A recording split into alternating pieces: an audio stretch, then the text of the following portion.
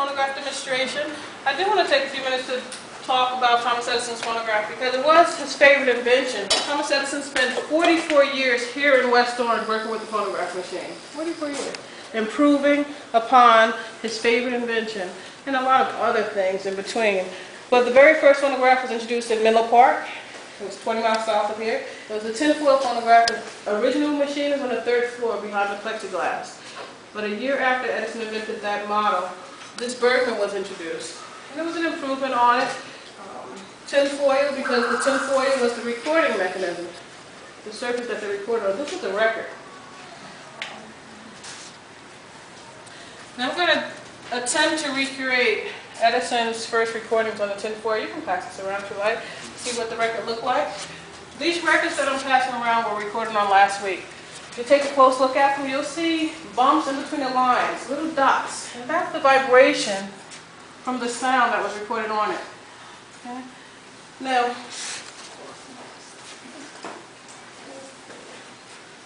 there's a record on here from last week. I'm going to take that off and add a new piece of tin.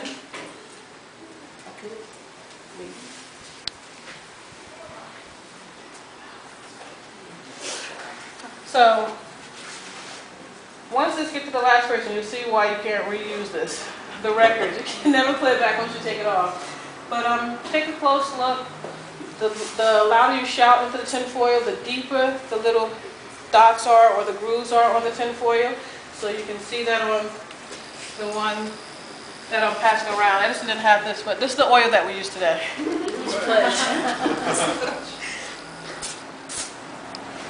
So just going to add a little oil to the tinfoil, press it down, get it nice and smooth so that there's no defects when I start to record.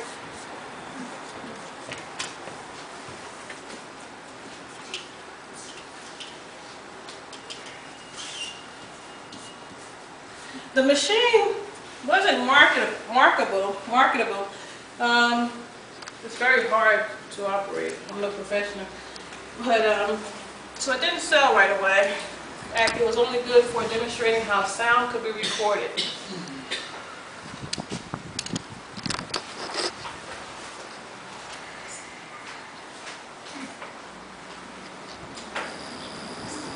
This is a recreation of the Bergman.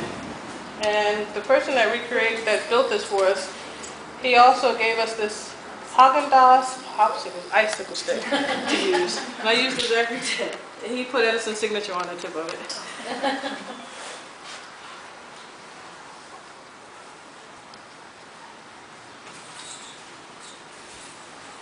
Does anyone know what Edison's first words were recorded?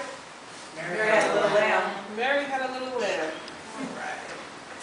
Did he sing it or talk it? He talk it. He talk it. I'm going to hold it in place with this piece of rubber. And then smooth the record onto the tinfoil phonograph, or the mandrel, which is what this is called. I'm going to rewind it to get to the beginning of the tinfoil. Make sure that it's smooth. How many minutes do you Maybe 2 minutes. It's pretty wide.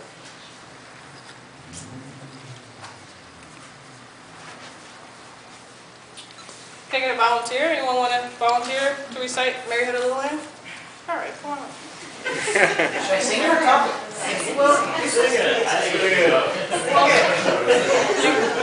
The way Edison recorded it, to get a great recording, he shouted into the thing like this: Mary had a little lamb! So that's how loud you have to be. So if you can sing that loud, you can attempt to sing it. Yeah.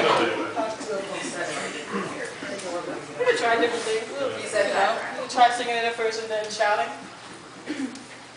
I'll try to say it like Edison would say it. Well, what Edison did. Alright, so right now I'm just placing the needle onto the tinfoil. This is a diaphragm. On the other side of the diaphragm, there's a piece of film. It looks like a piece of thin plastic. A needle attached to the center. What's your name? Jonathan. As Jonathan shouts into the diaphragm, that piece of film is going to vibrate. And the needle is going to vibrate onto the tinfoil as well. All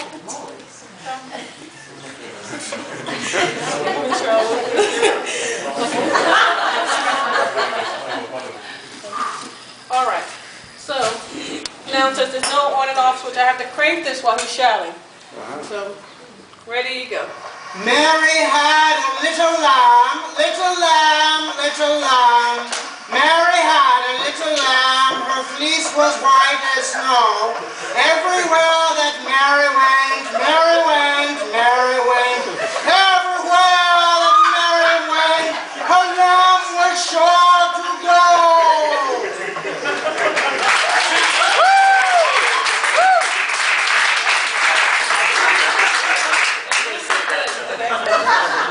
All right.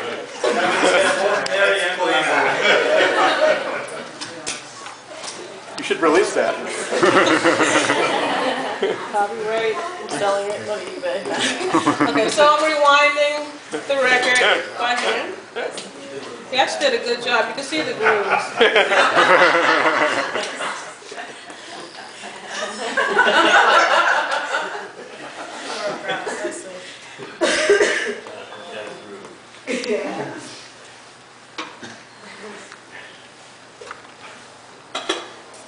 As the needle go back over those grooves, the sound's the vibration's going to go back through the diaphragm and out of the horn.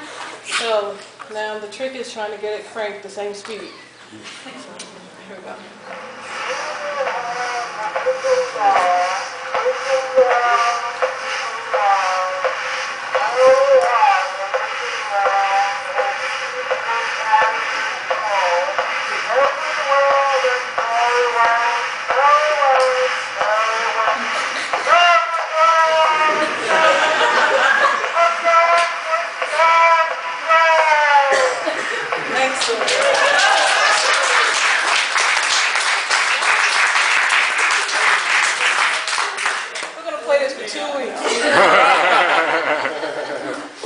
You need an agent.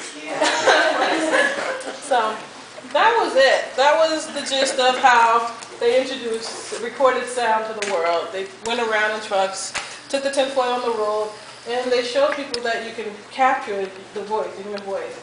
So it was great just for that. How many would buy that just the way it is? Any gadget people? How many got iPhones in your pockets? Probably buy that.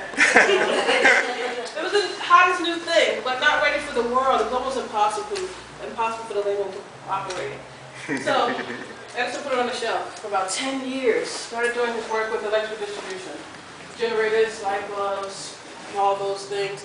When he came back to West Orange, it was one of the first things that he came back to was improving upon that phonograph machine. And he changed the record, of course. The tinfoil wasn't durable enough, so he next record was made out of wax, a wax cylinder. And they look a lot like this. So they're cylinder records. Except for they were brown, some black. Recorded 2 minutes worth of sound. Recording studio was on the 3rd floor of Building 5, so that's when they were recording. Musicians came right here to West Orange to record for Edison's label. It's an all-day process. The records, Edison's signature, were on each record, and also the title and the name of the musician. Title of the song and name of the musician. You would play this type of record on machines like the machine in the corner there. That's a 1910 Emerald. It cost $50. The record 50 cents. Some of Edison's staff earned $18 a week. A lot of money for the machine. So these cylinder machines cost anywhere from $10 to, I guess, the $50 model. The way the machines work, same as the tinfoil, is hand cranked. Some of the changes though, there's a spring inside. There's a clock motor and also a governor to govern the speed in which it unwound, so that is consistent. The sound is going to be consistent. Edison loved these cylinders.